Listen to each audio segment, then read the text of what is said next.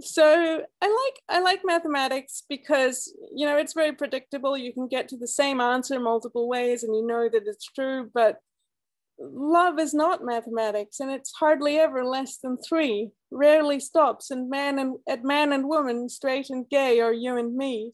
Churning contradictions, clogging tubes in the definery that's turning quantum lgbtqbits into binary.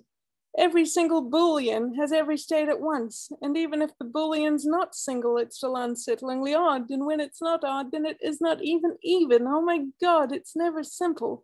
Nothing ever seems to normalize. I miss the clever symbols in the system that I formalized, and this I do not understand. It's just too complicated.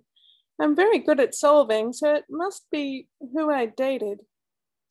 Yes, love is not mathematics, but forgive it all confusion. Don't avoid all that dramatics with the trivial solution. The axioms are ill-defined, but may prove good, or may prove well. For with your love, you're thrilled to find you never have to prove yourself.